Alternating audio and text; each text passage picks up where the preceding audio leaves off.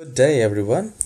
Well, there is a common problem in Windows 10 and Windows 11 computer. Using the Edge browser, sometimes you get your browser is managed by your organization. So that's a kind of an infection, and today we are going to remove it. So just do a right click in the start icon and then click on run. And here type regedit. So we'll be doing 3-4 steps and definitely it will be fixed.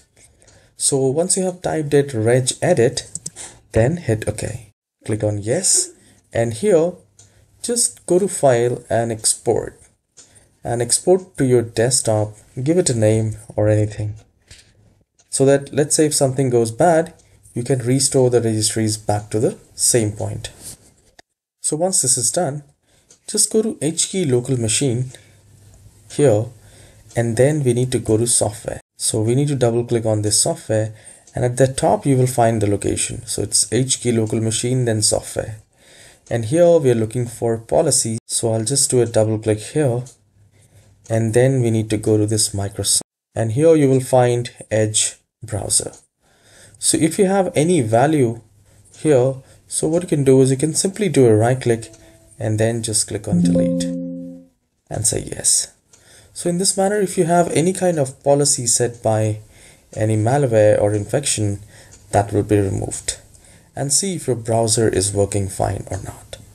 If it's not, I'll tell you one more effective step which you can follow. So I'll open the Edge browser, and at the top just type H, then colon / management. So once you have typed it, hit enter. So if you have any kind of policies, it will show right here. I can see Microsoft Edge is not managed by company organization. So here I don't have anything, but in case if you have it, here you will have the option to delete and remove it. So you can do that and just close it and reopen it, and most probably it will be fixed. And let's say if you are unable to remove it, then I'll tell you some commands in the description which you need to run as an administrator. You just need to copy these commands. There are 3 commands, so we need to paste it one by one. Here in the search icon, just type cmd and you will find command prompt. So just run as an administrator and then click on yes. Copy the first command like this and paste it right here and hit enter. So in this manner, if you have any policy editor, that will be refreshed and it will be back to normal. Once this is done, do the second command and hit enter, and that will be done. And the third command is gp update / force. So you can see computer policy update has completed successfully. So you can do that, and then you just need to restart the computer, and most probably your Edge browser problem will be fixed. Once this is done, there is one more step which you can follow. So just open the Edge browser and just click on this 3 dots and then go to settings, and here at the left hand side you will find reset settings, and from here if just click on this reset, and this is not going to remove your favorites, history and saved passwords, so it will not be removed.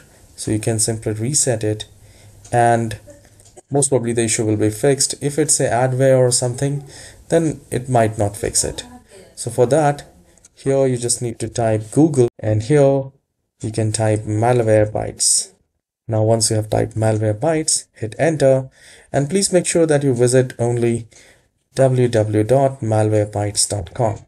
I'll open the website, and here you can download the Malwarebytes and just do a complete scan, and once the scan is completed, restart the computer, remove all the infections from quarantine, and then uninstall the application. So you can do that. That is up to you. If you want to keep the Malwarebytes, you can keep it. So all these steps are very effective if you have any infection. Even if you have it in the Chrome, you can do the same procedure and it will be fixed. So I hope you have enjoyed this very short video. Please hit the like and subscribe. And if you have any computer performance issues, please watch the video which you will get it at the end, and this will surely help.